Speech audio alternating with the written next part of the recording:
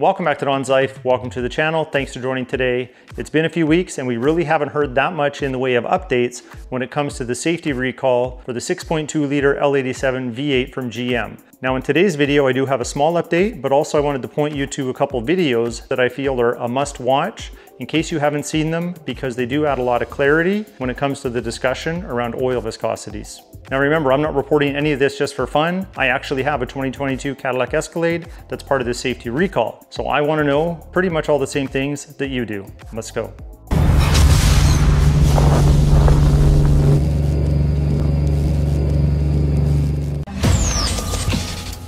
First, we're going to head over to the NHTSA's website and have a look at something.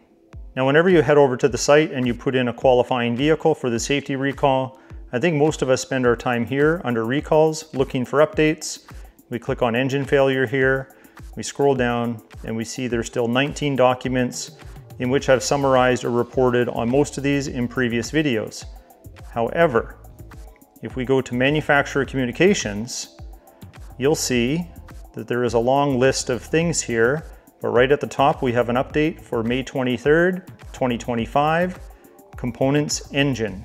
If we open this up, we get a nice little summary for the latest version of our recall. So let's dig into it. Now I do read the comment sections, not only on my videos, but many others that I watch, as well as forums. And I know a lot of you are wanting to see in writing something from GM that talks about special coverage when it comes to warranty of the affected vehicles or the engines as part of the safety recall. Well, here it is. This is one spot you can find it. And I know there's a couple others, but this one's clear as day. So we're going to go through the summary and then we're going to have a look at the bulletin that's also attached. Now in the world of the internet, this is 4 days old, which means it's ancient information, but for some of you, you may not have caught it, which is why I dubbed this video You Might Have Missed It. So we're going to get into it now. I'm just going to highlight some parts of the summary. You can read it all if you like. This special coverage covers if an engine failure occurs in the vehicle as a result of the condition described above for a period of 10 years or 150,000 miles or 240,000 kilometers, whichever occurs first, from the date the vehicle was originally placed in service, regardless of ownership. That's just a summary from the bulletin about the special coverage. Let's look at the bulletin itself. Now I printed it here so I could make myself some notes and highlight some things that I believe are important, and most of it is on the first page.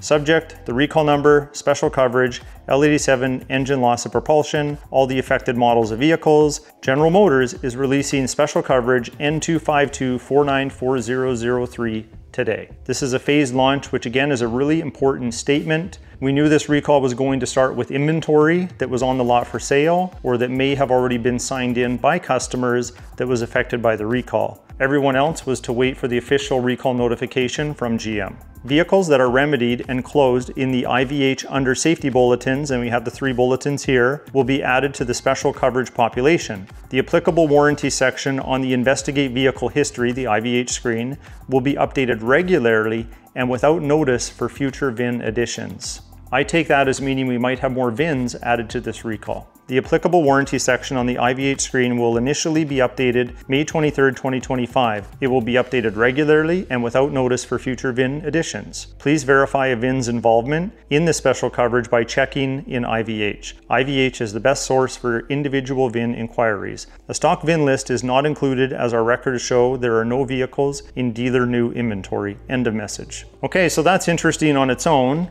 but if we skip to page 2, there's nothing really new there we don't know. We skip to page 3, nothing really new there, we don't know. But I wanted to read a couple things on page 4 regarding the service procedure. Now most of us know what the service procedures are at this point when it comes to this recall. However, I wanted to read through the 3 points because this is more definitive now. We have a date of May 23rd, 2025. It's got the GM logo on it.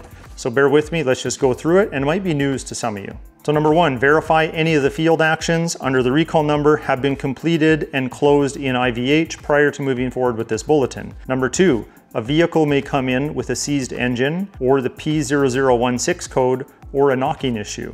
If a vehicle is exhibiting any of these conditions, check it for basic maintenance or neglect. If the vehicle is not showing any obvious signs of neglect and has a seized engine or a P0016 code, replace the engine. refer to the engine replacement procedure. If the vehicle is showing signs of neglect, such as low or no oil level, has been hydrolocked, etc., the vehicle is not covered under this special coverage. If the vehicle has a knocking noise, run the L87 Pico test per field action. Determine whether to replace the engine based on the results of the test. If the vehicle has a valve train or other top end issue, it is not covered under the special coverage. Therefore, if you do have a top end issue, you'll have to rely on your powertrain warranty. So that's just something in the manufacturer communication bulletin I wanted to bring to your attention so you could just be fully informed on the subject. On one of my past videos, somebody commented something that I just wanted to highlight in this video. So Kyle says, I finished the service for my 23 Chevy Silverado 1500. I passed the inspection,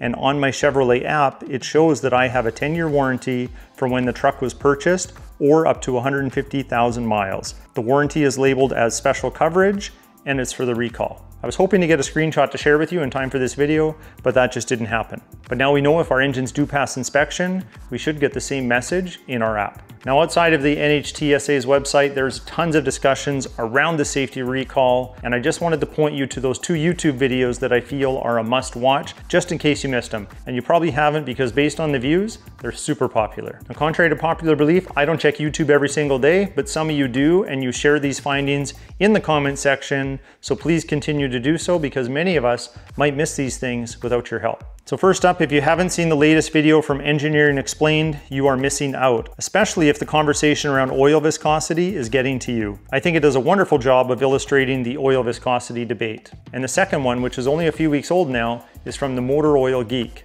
It was probably the first and best that I had seen that really helped break down the oil viscosity debate. So definitely check out both those videos if you haven't already. Now, this video is short and hopefully sweet. If you want to show your support, hit that like button. Please consider subscribing. Love to have you.